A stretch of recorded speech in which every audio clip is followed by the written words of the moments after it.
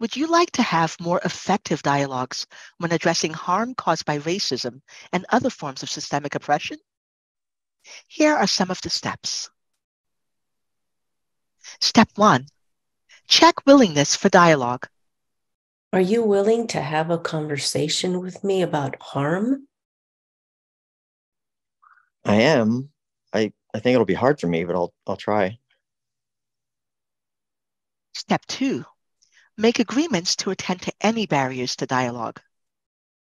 I need someone there to make sure that we don't end without me having a chance to share my truth. Step 3.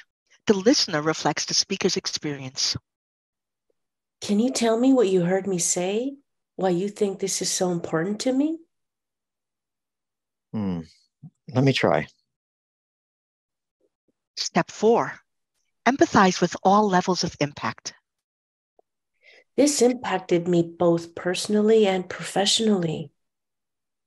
Were you furious because you wanted to be treated with more care and respect? Step 5. Acknowledge systemic contributions. This is not just about me and you. It's a pattern in our community. I imagine this pattern adds to the pain of what happened between us. Step 6. Take action to move towards repair and restoration.